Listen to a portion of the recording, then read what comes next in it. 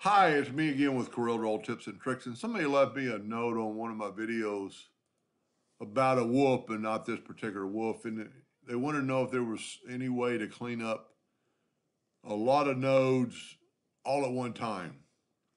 Well, if you have all this selected and you take your shape tool, there are 1,146 nodes in this drawing. So let's hit the plus key on the keyboard and make another copy, and we'll make that copy black. Whoop. Not black inside, black outside.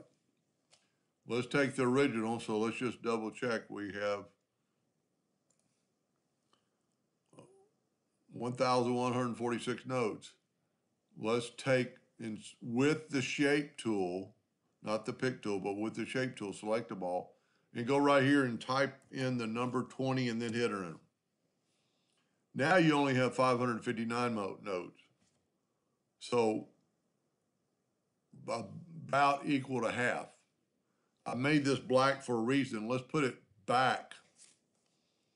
And you can't very seldom see the difference. I mean, it's off, but if you're just doing a drawing, and let me just show you what we're gonna do, you would just wanna go and make sure, a couple of things that were close, like that's pretty close. Here it's even closer.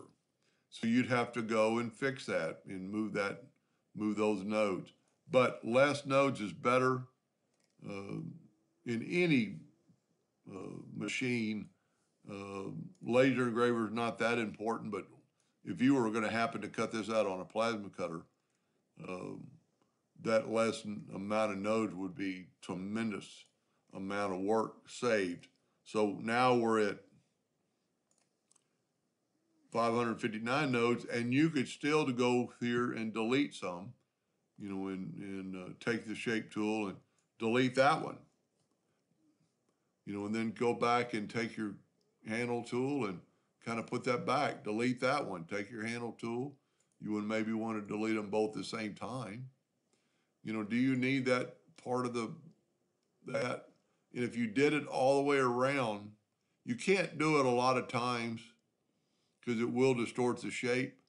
But like right here, didn't change it. Now this is too close, we can move it up. That node doesn't need to be needed. There's a lot of nodes in here that could still be deleted. And, move that out of the way. Maybe take that node right there and delete it. I'm not saying you're gonna have to go through and delete every node, but when you do that,